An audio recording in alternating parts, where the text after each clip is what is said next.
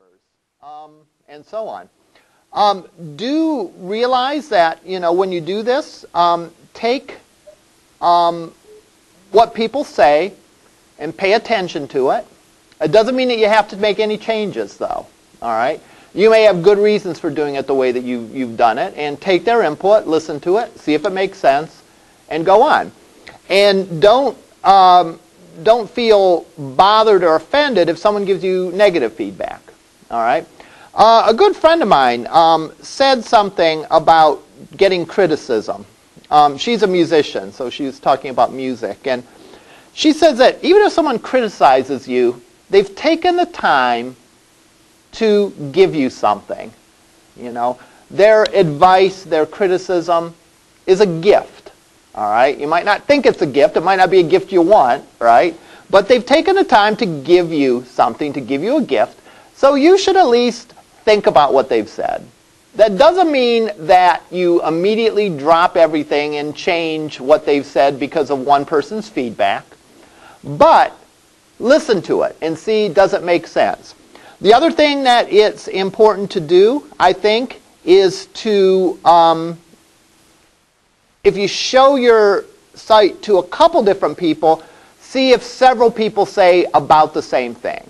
Right? If one person gives feedback, that might just be their personal preference or whatever. But if 2 or 3 people say sort of the same thing, like, gee, this color combination is hard to read, well, maybe that's something to give a little more weight to. So I'm all for showing it to people and getting feedback. And for those of you that are here on campus, we can do that on Wednesday in lab. You can get preliminary feedback from me. You can get some feedback from the other folks in your class. And for those of you that are online, you can send it to me. You can actually post to the discussion forum if you want, maybe a screenshot, or because I don't think you want to upload all your files to it, but you could take a screenshot of your page and post it. That actually would be a good idea for everyone, to post a screenshot of their home page, just so that people can see what other people are doing and offer you feedback. Anyhow, onward and upward. For the people that are online, Wednesday's lecture last week did not record, so I posted the comparable lecture from another semester. So the example might be slightly different, but the material is the same of what I covered in class last Wednesday. And we're going to expand on that example today. The example that we had last time, in the example we had last time, we had a section of the page that we showed or hid based on whether the user had clicked a link or not, or clicked a button or not.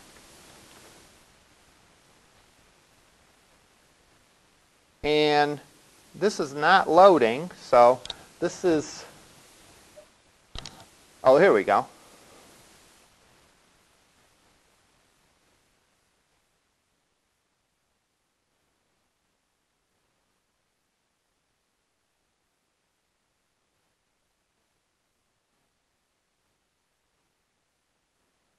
This is as slow as the proverbial molasses in wintertime.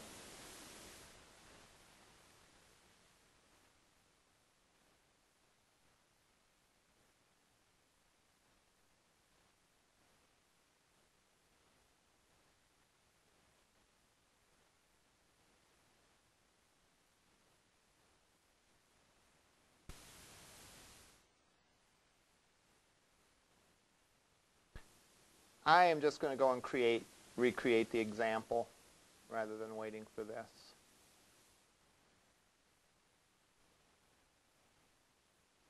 All right, we had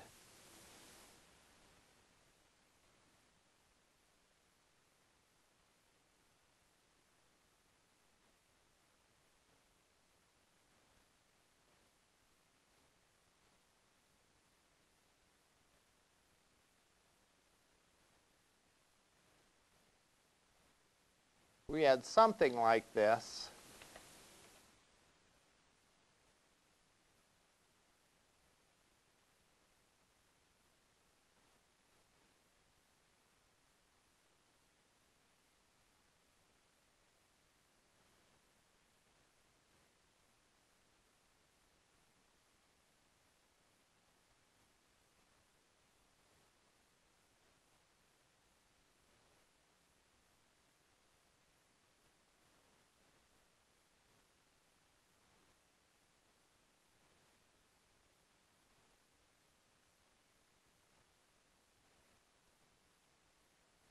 where we had our HTML tags and a form.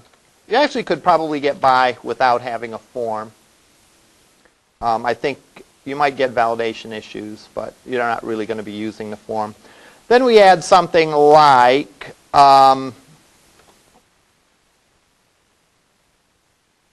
what is the capital of, I don't remember what we did, capitals of Canada. See, my memory is slowly coming back.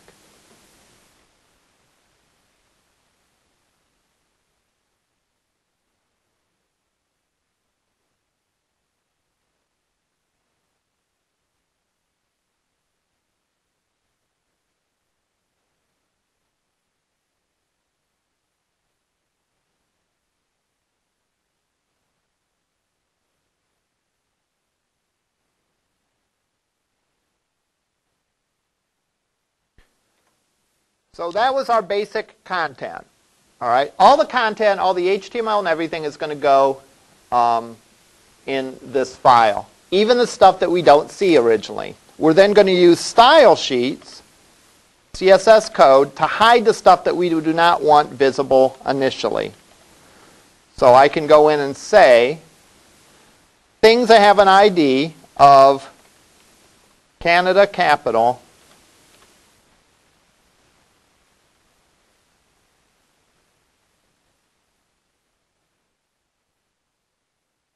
we are not going to display.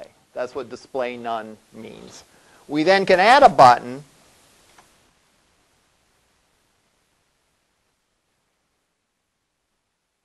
Notice that it's not going to be a submit button because we're not going to send this to the server to do this. This is all going to happen on the client side. It's all going to happen within the browser. So we don't have a submit button. We instead have just a plain old button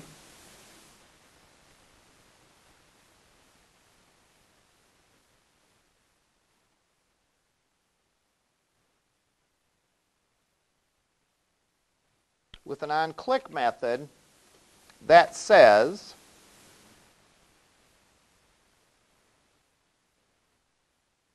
document get element by ID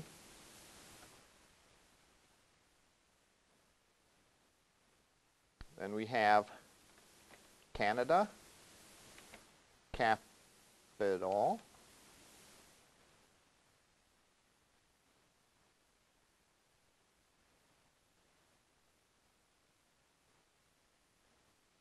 style display equals inline. All right. Let's analyze this statement. All right. This is the interactive part of this. All right. By interactive, I mean that the user does something to the page and the page responds somehow. So in this case, we have on the button an onClick event. The events start off with on, the word on, so on something.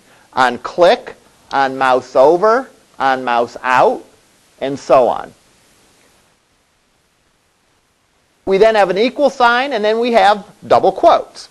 Remember, every attribute of HTML is enclosed in double quotes. So like we have type equals button, value equals show answer. Here we have our JavaScript statement here between the quotes. Now our JavaScript statement consists of two sort of parts. One is it uses what's called the document object model to point to something specific on the page.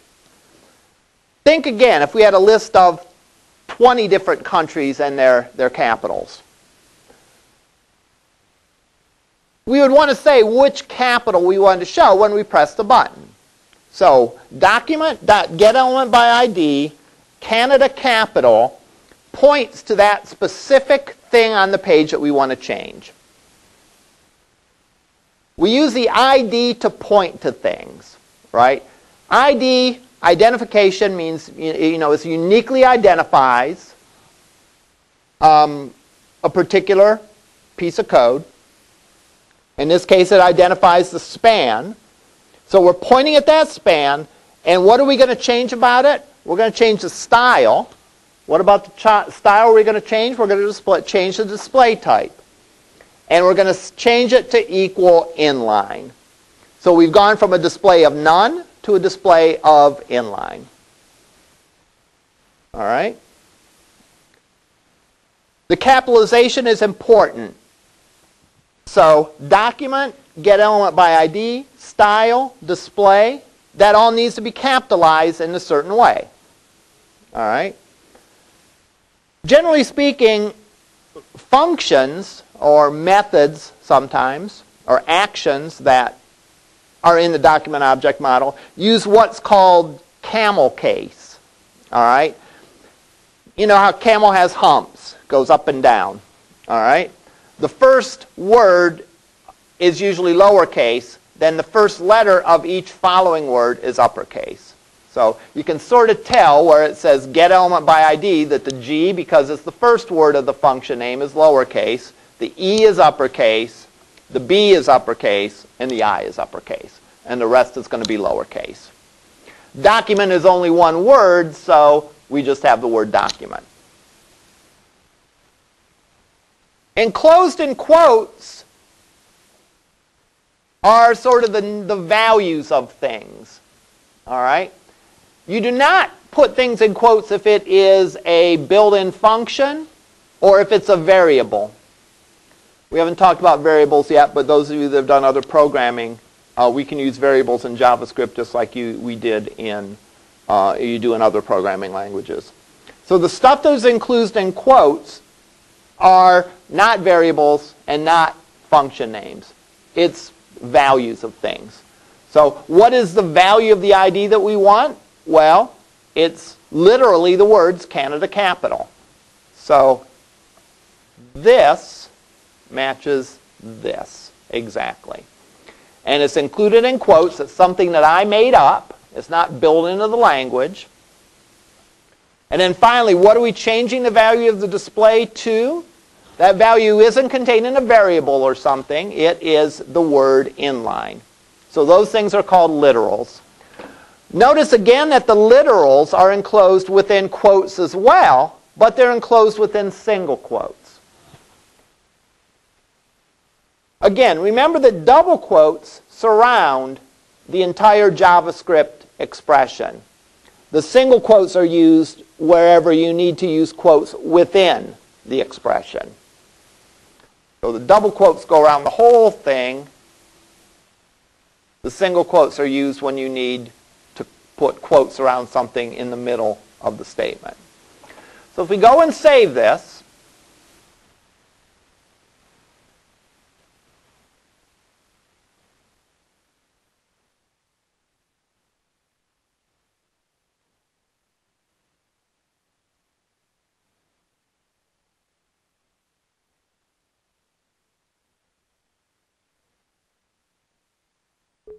again, notice we get a warning.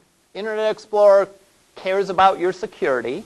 So it kind of thought it was odd that we were running JavaScript on this page. So it's just asking me, gee, do I want to run JavaScript? And yes, I do. All right. There's obviously some sort of problem here. Let's go and look at it.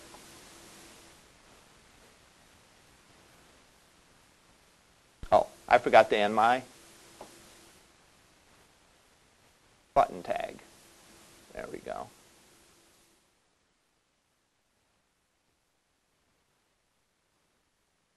All right.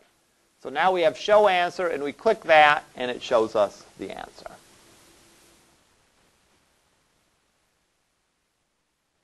How could we make a button to hide it? Well,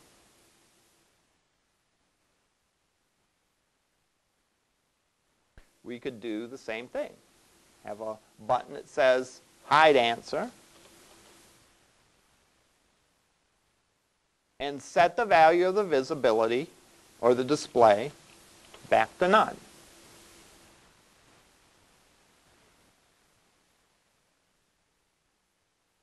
So we can show answer and hide answer. Go back and forth. How could we make it so that when we click the show button disappears? All right? In other words, there's no sense showing the show button and the hide button at the same time. All right? Because you can only, if it's shown, you can hide it. If it's hidden, you can show it. So we can make those buttons disappear too, just like the text. How can we do that? Well, we could do that in a bunch of ways. We can make an ID of hide Canada.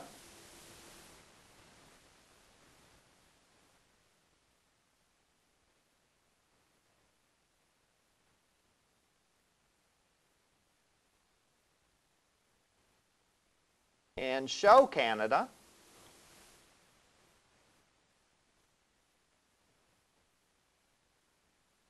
So my CSS is going to contain how I want the page to initially display.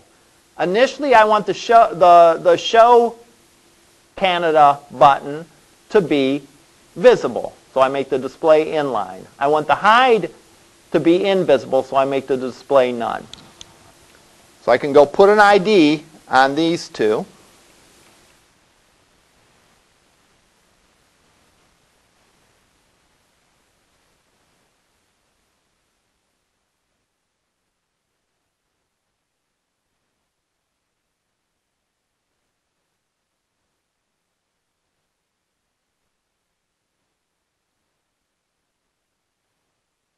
And I can actually just cut and paste. When I click on the show button, I want to show the answer. I want to show the hide button.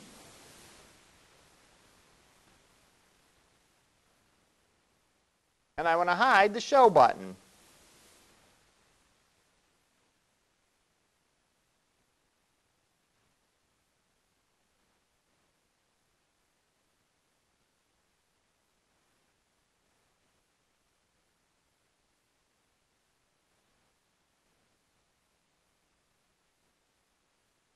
And when I click the hide button, I want to hide the hide button and show the show button.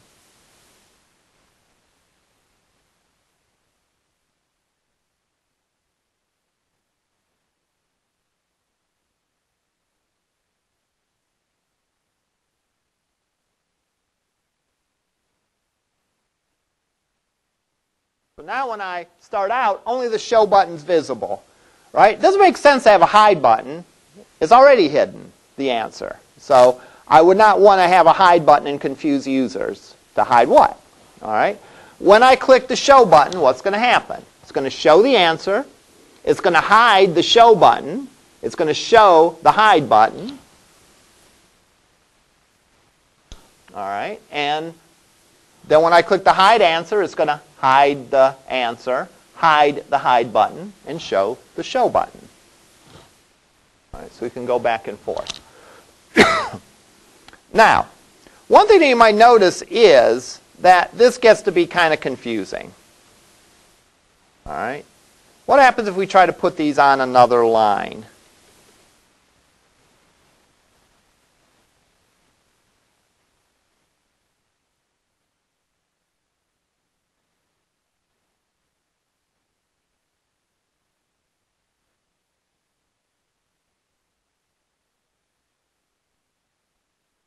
Well, that helps a little bit with the readability of it, because everything is no longer on one line going across.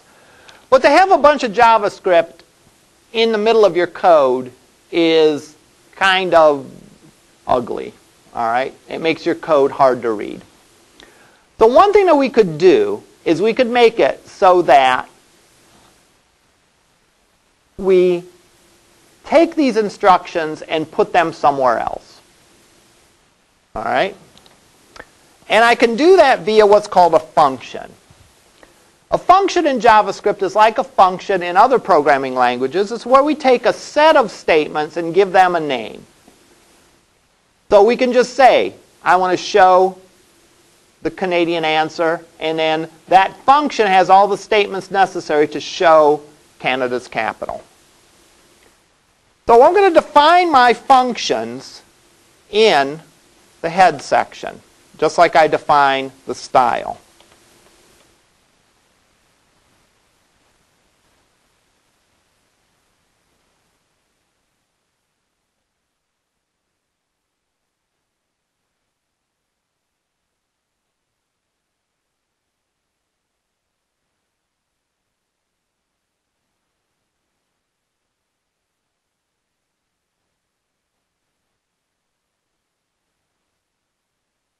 I'm going to give that a name.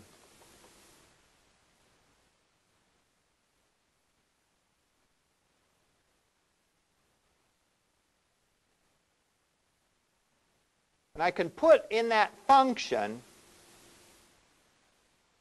all the statements that I need to do whenever I want to show the Canadian answer. Then I can make a function for hide Canada as well.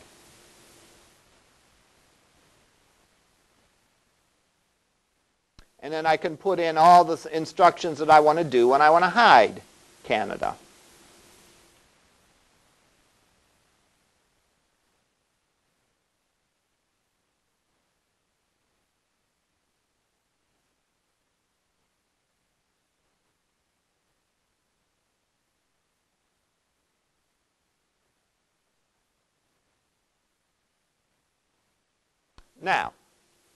Now this group of instructions has a name, show Canada.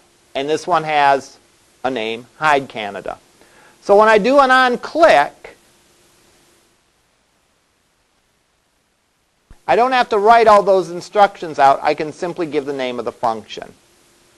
For now, we're going to ignore the parentheses. All right? But when you declare a function, you have things called arguments that you can pass into the function. But for right now, we're going to ignore those as part of the function name.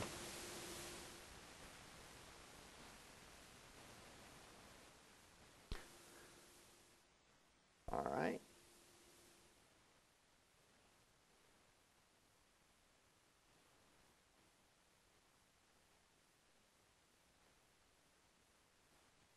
Ah, I got an error.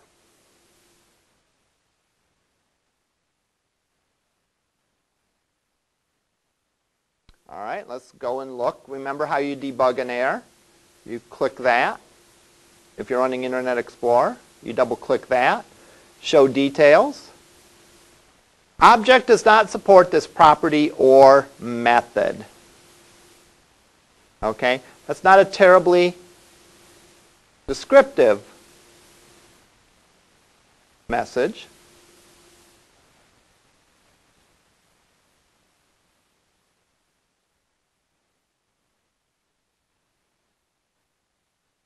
Let's view this in another browser. Oh, I know what the problem is. I gave my function name the exact same name as the IDs of the answer. So that confused it. So I'm going to change my function name to show Canada answer, hide Canada answer.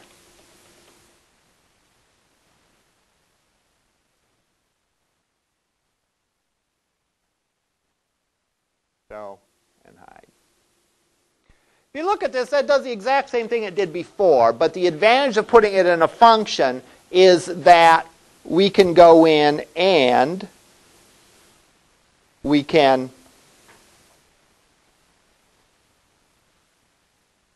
streamline our code so that within the HTML, we don't have to have a mess of JavaScript. We can keep those things nice and separate.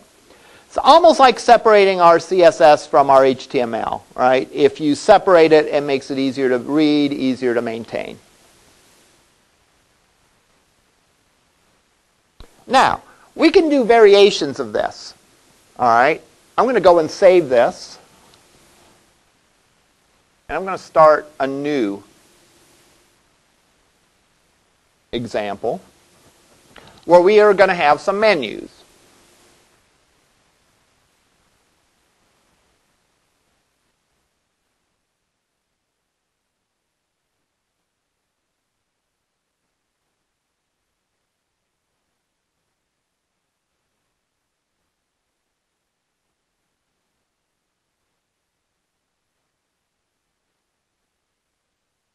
So I'm going to create an unordered list of some options.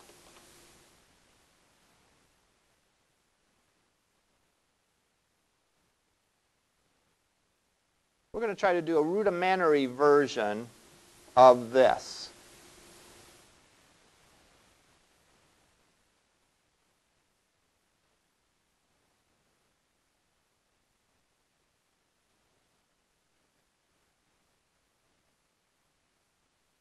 Put my mouse over that, it shows up. Put my mouse over that, shows up, and so on down the line. We're going to try to do a rudimentary version of that. All right? So,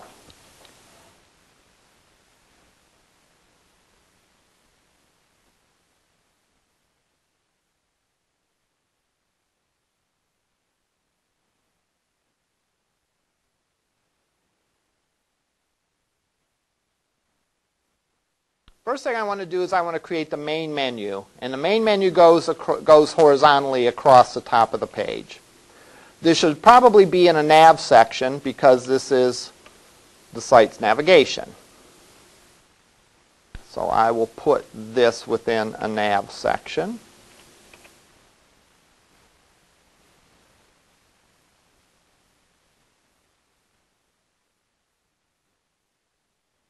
And I'll go and make a couple of other options underneath it. Now, one thing I would suggest doing with web development or any kind of programming is do a little piece at a time. Don't try to do everything all at once. So, for example, I want to get this going where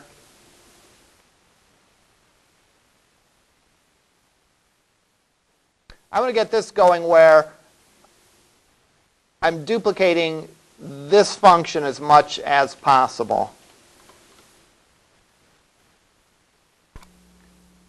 So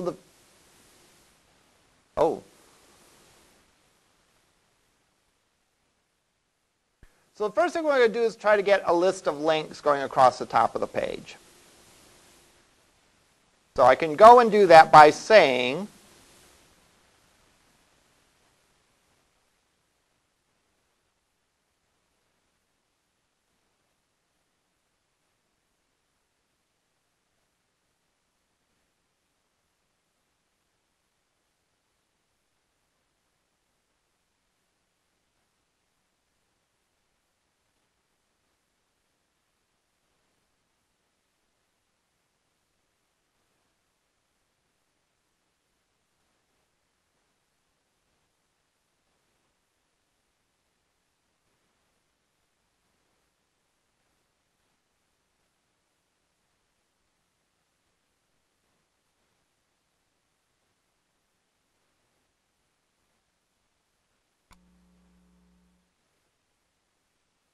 we have that. Those are our links. Now, I can go in and put space between them by doing something like margin dash right 20 pixels.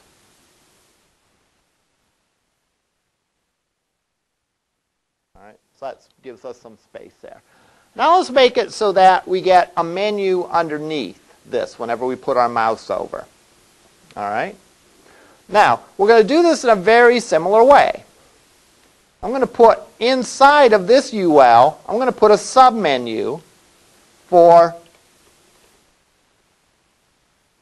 the different teams in the NFL.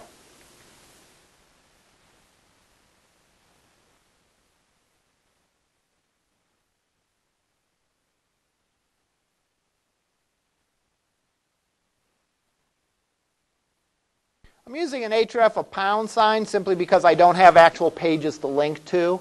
All right, you'd put the actual URL of the page that you were using, but again, I'm just doing that, because this is an example.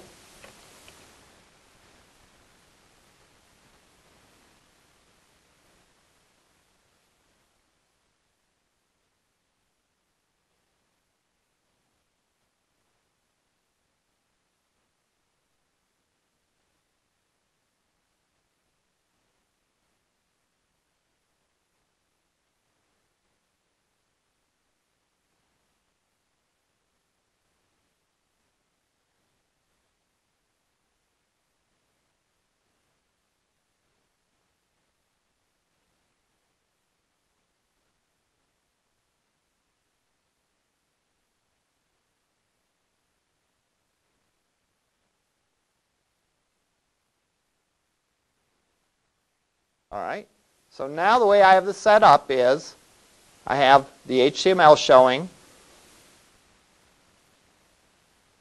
what everything is shown.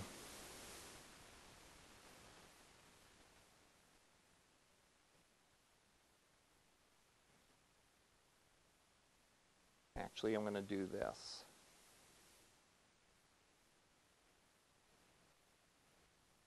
Go rearrange this a little bit and put this underneath here.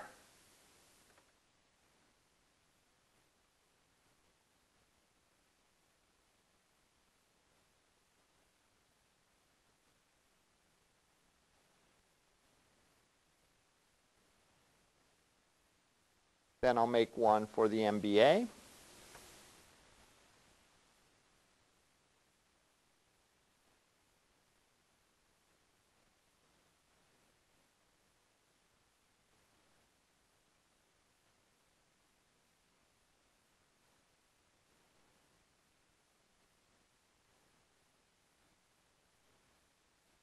All right.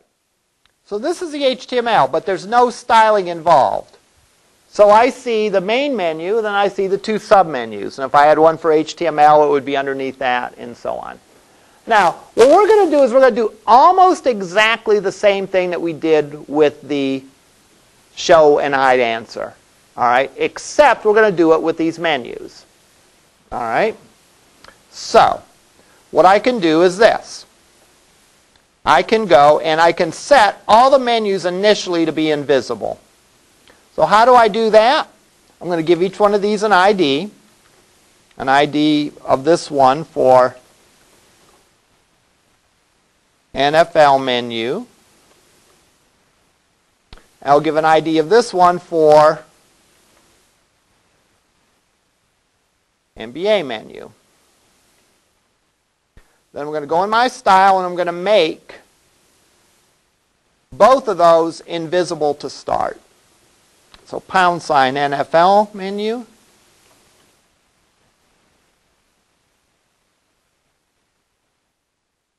Display none.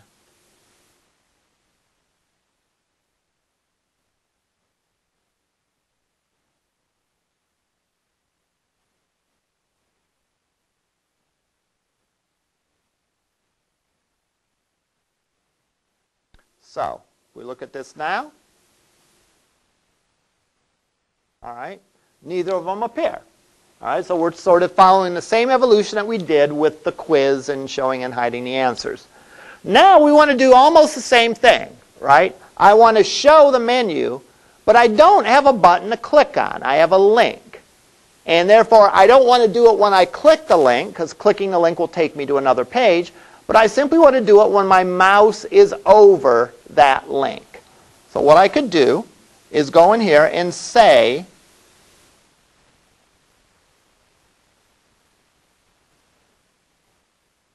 on mouse over equals, and what's the statement going to look like? Well,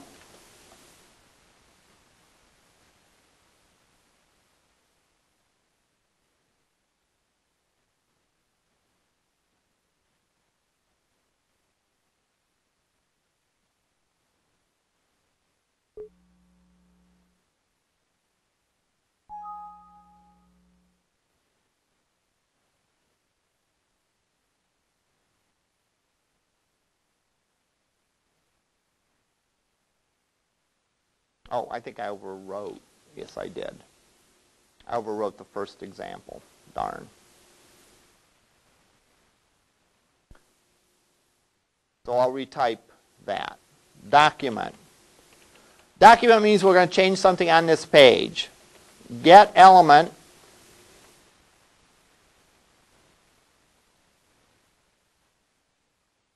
by ID means that we're going to point to the thing that we want to change using its ID. And what's the ID? Well, we want to show NFL menu. What do we want to change about it? We want to change the style. What about the style? We want to change the display of the style. And what do we want to set the display of the style to? inline.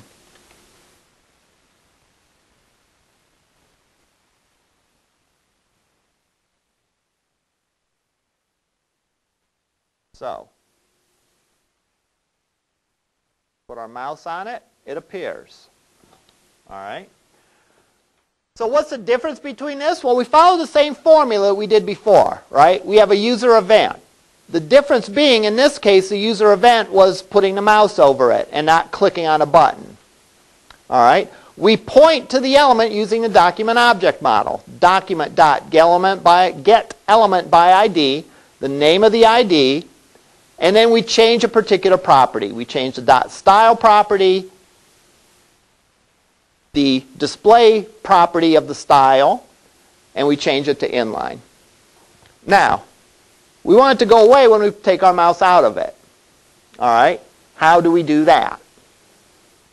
How do we make it disappear? It's not going to be on click, right? It's not going to be on mouse over. It's going to be on mouse out. All right? A different event. We look here, we do a Google search.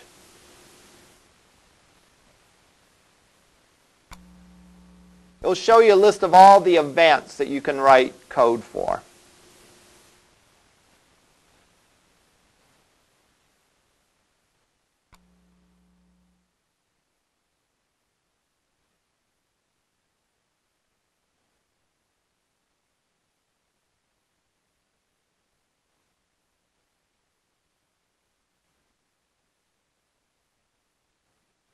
On before print, on after print, blah, blah, blah, a whole bunch of them. The ones that we're most interested in is on click, on mouse over, on mouse out. But there's other ones that you can do too. So you can change things as you scroll, for example. The question you asked the other day, David, about doing some effect when you scroll, you'd probably put an on scroll event on it and do things accordingly. But there's a whole bunch of events that you could have. They all start with the word on, and they all correspond to some user action that they're taking. So I can copy this and say,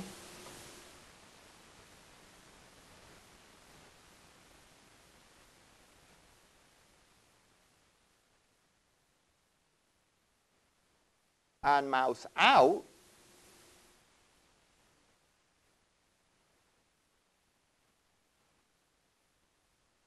display none.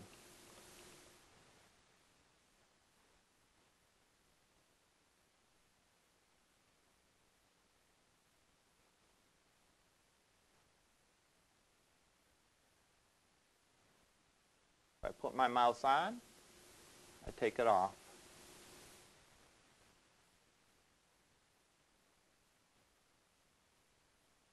So on.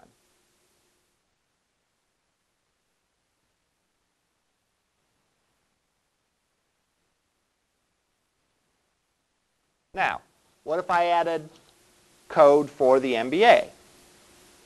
Well, I could do a similar thing.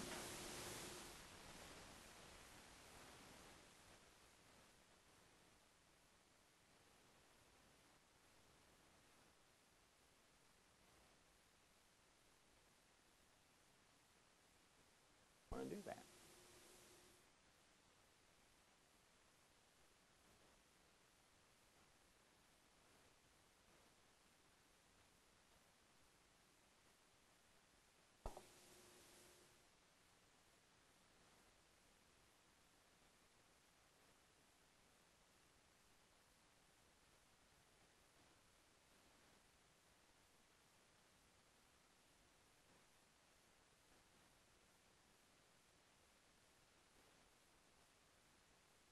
Except, instead of saying that I want to show and hide the NFL menu, I show and hide the MBA menu.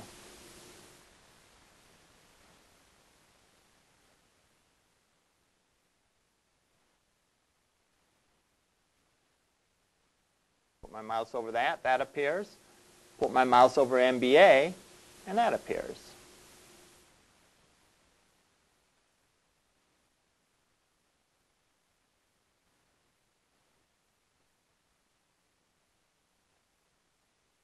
Now, what if we were to add the NHL into the mix? I could create an NHL menu.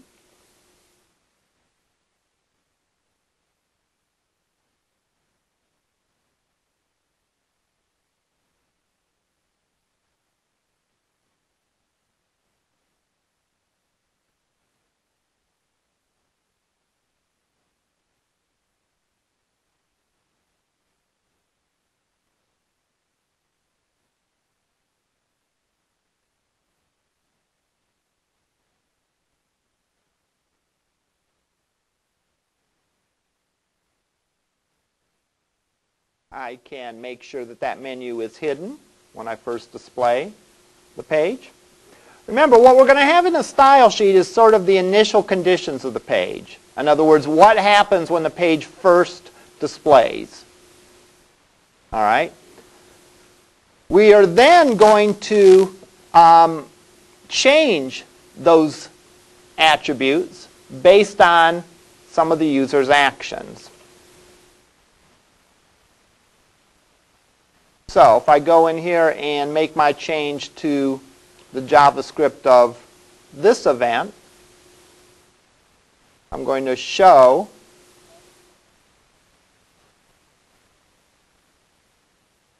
NHL menu and hide NHL menu.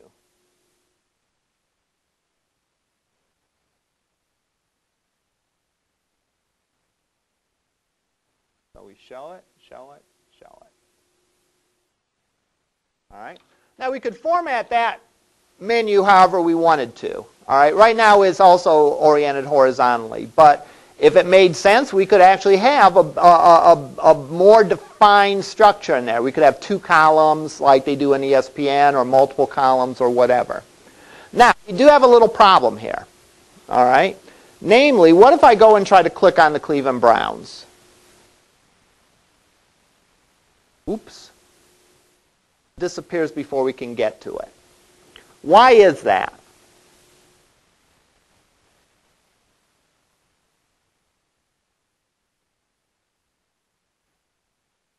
Notice what the code says. That link, on mouse over, we're displaying the NFL menu. On mouse out, we're hiding it.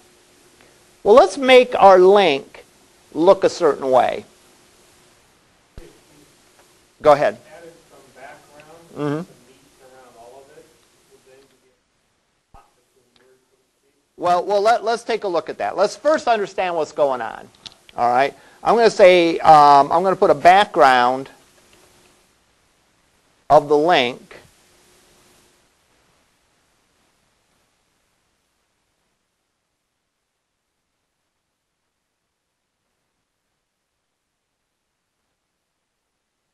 give it a background of yellow. So there's my link. On mouse over, it appears. As soon as I leave the yellow portion, I've done an on mouse out. So notice that there's a gap between Cleveland Browns and NFL. All right.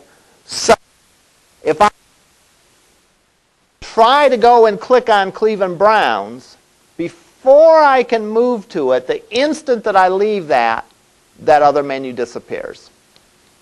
So what's our solution? I want you to think about this, and if you want to, even experiment with this between now and Wednesday. Our solution is going to be a couple of things. First of all, we want the menu to appear for the Cleveland Browns if the mouse is over that part of the page as well.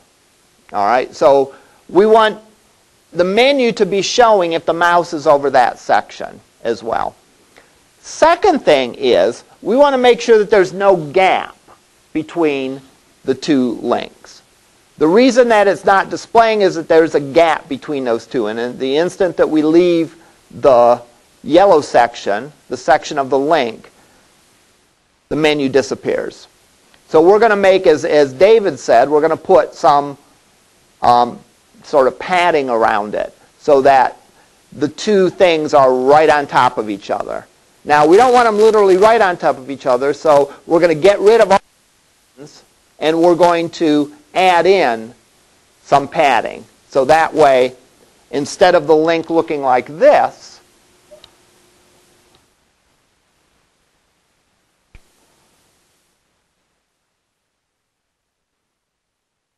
there's the link for the MBA, and here's the link for Cleveland,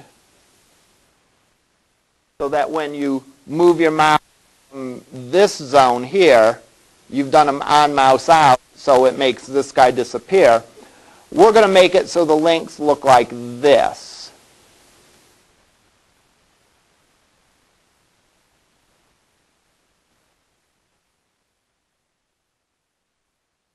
So that there's no gap between the two. And as we move the mouse from here to here, we don't go through this sort of no man's land. And yet, other here, like this either. So through a combination of padding and margins, we're going to make sure that this works the way that we want to. All right? So we're going to do this on Wednesday, and we'll cover a couple other examples. As far as your assignment dealing with JavaScript, you don't have to do anything extensive. We're going to do some examples. We've done some examples already. We're going to do some similar examples next time. You just really need to take and adapt one of those examples to make it work for within a page of your own. Do you have any questions at this point? All right, I appreciate your patience this morning. We'll see you on Wednesday.